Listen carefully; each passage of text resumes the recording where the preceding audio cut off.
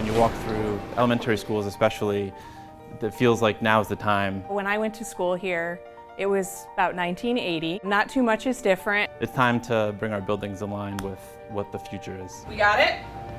Okay. Our major challenges at the elementary school is we're out of space. I think we're using every available space. We have people that are in rooms without windows, and their spaces that they're meeting with kids. Due to the increased enrollment, we moved the nurse's office to accommodate the extra section in second grade. We definitely need the space in order to be able to, have an engaging, vibrant learning environment. Yay!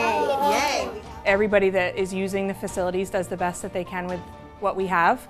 However, we want to be proud of the places that we work in, and we value education, as does the community. That's one of the reasons why I live here and work here. We just need things to be updated to go along with the times. It's not the same. It's not the 80s anymore. Make some of these fixes now so we're not dealing with trying to put Band-Aids on stuff later. It's time to take our elementary schools, update those bathrooms, update those classrooms so that they work for the education that we do today, and make the learning opportunity better for the students.